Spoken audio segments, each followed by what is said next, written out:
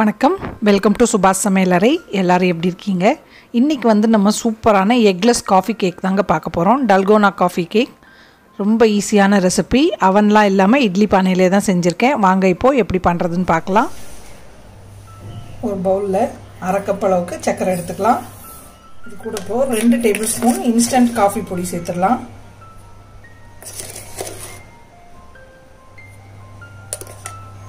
அரை கப் பால் எடுத்துருக்கேன். அதில் முதல்ல கொஞ்சமாக சேர்த்துக்கலாம்.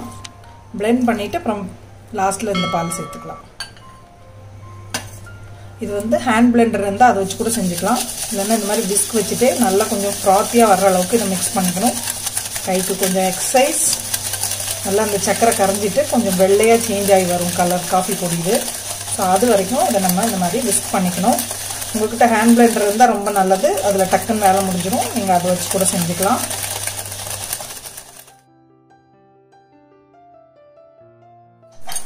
பாருங்க, நல்லா இந்த மாதிரி ஃப்ராத்தியாக வந்துடுச்சு. கலரும் சேஞ்ச் ஆகிடுச்சு பாருங்கள், காஃபி பொடி கலர். நல்லா கைக்கு கொஞ்சம் எக்ஸசைஸ் ஒரு 10 நிமிஷம் அந்த மாதிரி பீட் பண்ணியிருக்கேன். ஸோ நல்லா இதுப்போம் இந்த மாதிரி ரெடி ஆகிருக்கு. நமக்கு பீட்டர் வச்சு பீட் பண்ணோம்னா இன்னுமே கூட ஃப்ராத்தியாக இருக்கும். காஃபி போடுறதா இருந்தால் இதை அப்படியே நம்ம பாலில் போட்டுக்கலாம். இன்றைக்கி நம்ம டல்கோனா கேக் செய்ய போகிறோம். இதில் இப்போது நம்ம பாக்கி எடுத்து வச்சுருந்தோம் இல்லையா பால், அதை சேர்த்துடலாம். 1/4 கப்பு சன்ஃப்ளவர் ஆயில் சேர்த்துக்கிறேன். ஏதாவது வாசனை இல்லாத ஆயிலாக சேர்த்துக்கோங்க. கடலெண்ணெய் அந்த மாதிரிலாம் சேர்த்துறாதீங்க. இப்போ ஜஸ்ட் ஒரு தடவை மிக்ஸ் பண்ணிக்கலாம். இதில் இது மாதிரி ஒரு ஜல்லடை எடுத்து வச்சுருக்கேன். நம்ம இப்போது 1 கப் மைதா சேர்த்துக்கலாம். பேக்கிங் பவுடர் 3/4 டேபிள் ஸ்பூன் அதையும் இது கூட சேர்த்துட்டு நல்லா இதில் ஜலிச்சு விட்டுடலாம். இதில் ஒரே ஒரு பிஞ்சு உப்பு சேர்த்துக்கலாம். கொஞ்சமாக வனிலா எசன்ஸ். இது இப்போ போட்டு நல்லாலாம் கிண்டக்கூடாது. ஒரே டைரக்ஷனில் இந்த மாதிரி கட் அண்ட் ஃபோல்ட் மெத்தடில் மிக்ஸ் பண்ணிக்கலாம். சப்போஸ் மிக்ஸே பண்ணாலுமே இப்படி ஒரே சைடாக பண்ணணும். 2 பக்கம் போட்டு இப்படி திருப்பக்கூடாது.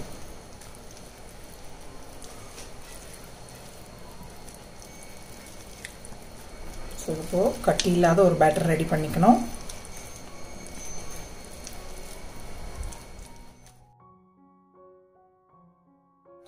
பாருங்கள், பேட்டர் நல்லா ரெடி ஆயிடுச்சு. இப்போ நம்ம கிரீஸ் பண்ண பேக்கிங் டின்னில் ஊற்றிடலாம். அலுமினியம் டின்னு கீழே எண்ணெய் தேய்ச்சிட்டு பட்டர் பேப்பர் போட்டிருக்கேன். சைட்லேயும் எண்ணெய் அப்ளை பண்ணியிருக்கேன்.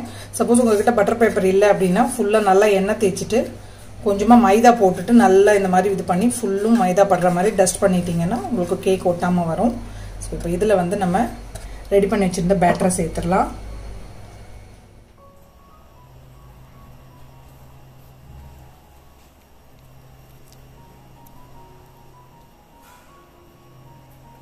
இது இப்படி நல்லா டேப் பண்ணிக்கலாம் 2 தடவை. ஏர் பபிள்ஸ் எல்லாம் ரிலீஸ் ஆகிடாதான் இருந்ததுன்னா. நான் இன்றைக்கி இட்லி பானையெல்லாம் பேக் பண்ண போகிறேன். என்கிட்ட ஒரு சின்னதான அலுமினியம் இட்லி பானை இருக்குது. அதில் இந்த மாதிரி ஒரு ஸ்டாண்ட் வச்சுருக்கேன். ஸோ இதை இப்போ நம்ம ஸ்டவ்வில் ஒரு 5 நிமிஷம் ஹீட் ஆகிறதுக்கு வச்சிடலாம். நல்லா ஃபுல் ஃப்ளேமில் வச்சு சூடானதுக்கப்புறமா நம்ம ரெடி பண்ணி வச்சுருக்க பேட்டரை இது கூட வச்சு பேக் பண்ணி எடுத்துக்கலாம். பாருங்கள், இட்லி பானையை ஹீட் ஆகிறதுக்கு வச்சுருக்கேன். நல்லா ஃபுல் ஃப்ளேமில் தான் வச்சுருக்கேன். கொஞ்சம் ஒரு 5 நிமிஷம் சூடானதுக்கப்புறமா நம்ம சிம்மில் வச்சுட்டு பேக் பண்ணோம். பாருங்க, இட்லி பானை நல்லா சூடாயிடுச்சு. நம்ம ரெடி பண்ணி வச்சுருந்தோம் இல்லையா, அந்த இதை இதுக்குள்ளே வச்சிடலாம். சூடாக இருக்கும், பார்த்து வைக்கணும். ஸோ பேக்கிங் ட்ரே அதுக்குள்ளே வச்சுட்டேன். இந்த மாதிரி ட்ரே இல்லைனாலும் பரவாயில்ல, உங்கள்கிட்ட ஸ்டீல் கிண்ணம் இந்த மாதிரி ஏதாவது இருந்ததுன்னா கூட அதில் வச்சுக்கலாம். ஸோ இப்போ மூடி போட்டுட்டு நல்லா சிம்மில் வச்சிடலாம். 25லேருந்து 30 நிமிஷம் வரைக்கும் ஆகும். சப்போஸ் 20 நிமிஷம் 25 நிமிஷம் கழித்து திறந்து பாருங்கள். ஒரு டூத்பிக் விட்டு பார்த்துட்டு நடுவில் ஒட்டுச்சு அப்படின்னா திரும்ப ஒரு 5 நிமிஷம் இல்லைன்னா 10 நிமிஷம் வச்சு எடுத்துக்கணும்.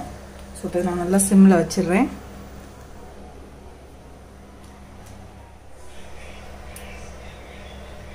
இருபது நிமிஷம் ஆச்சு. திறந்து பார்க்கலாம் வெந்துருச்சா இல்லையான்னு.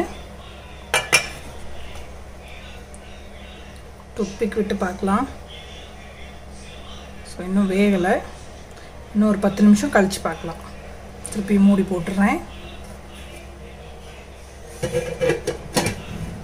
35 மினிட்ஸ் கழிச்சு திறந்து பார்க்குறேன். இப்போது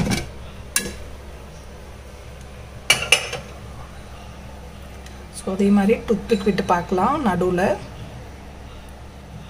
க்ளீனாக வந்திருக்கு. ஸோ நம்ம கேக் ரெடி ஆயிடுச்சு, ஆஃப் பண்ணிடலாம். பாருங்கள் நல்லா சூப்பராக வந்திருக்கு. காஃபி வாசனை அப்படியே கமகமன்னு வருது கிச்சன் ஃபுல்லாக. ஸோ இதை எடுத்து வெளியே வச்சிடலாம். வெளியில் ஆறுறதுக்கு எடுத்து வச்சுருக்கேன். நல்லா ஆறுனதுக்கப்புறமா பிளேட்டில் ட்ரான்ஸ்ஃபர் பண்ணிக்கலாம். நல்லா சாஃப்டாக வந்திருக்கு. கொஞ்சம் ஆறிடுச்சு கேக்கு. இதை இப்போ ஒரு பிளேட்டுக்கு ட்ரான்ஸ்ஃபர் பண்ணிடலாம். ஒரு பிளேட்டுக்கு ட்ரான்ஸ்ஃபர் பண்ணியாச்சு. இப்போது இந்த பட்டர் ஷீட் எடுத்துடலாம். பட்டர் பேப்பர் இல்லைன்னா நீங்கள் வெறும் ஆயில் மைதா வச்சே கூட பண்ணிக்கலாம். இன்றைக்கி இந்த பிளெயின் கேக்காக தான் சர்வ் பண்ண போகிறேன். உங்களுக்கு க்ரீமாக வேணும் அப்படின்னா நம்ம இந்த டல்கோனா க்ரீம் பண்ணோம் இல்லையா, அதே மாதிரி பண்ணிவிட்டு கூட இது மேலே அப்ளை பண்ணிவிட்டு சர்வ் பண்ணலாம். பாருங்கள் நல்லா செம்ம ஸ்பாஞ்சியாக வந்திருக்கு. சூப்பராக இருக்குது. முட்டையை சேர்க்காமல் எவ்வளோ ஸ்பாஞ்சியாக இருக்குது பாருங்கள் கேக். இப்போ இதை கட் பண்ணி பார்க்கலாம் எப்படி வந்திருக்குன்னு.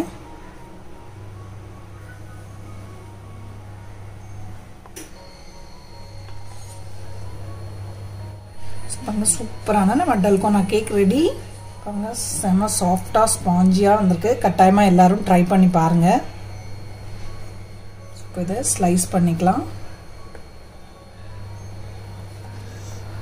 ஸோ உங்கள் எல்லாருக்கும் இந்த சூப்பரான கேக் ரெசிபி பிடிச்சிருக்கும்னு நினைக்கிறேன். பிடிச்சிருந்ததுன்னா லைக் பண்ணுங்கள், ஷேர் பண்ணுங்கள், என் சேனலுக்கு சப்ஸ்கிரைப் பண்ணிக்கோங்க. இவ்வளோ நேரம் இந்த வீடியோ பார்த்தவங்க எல்லாருக்கும் என்னுடைய நன்றி.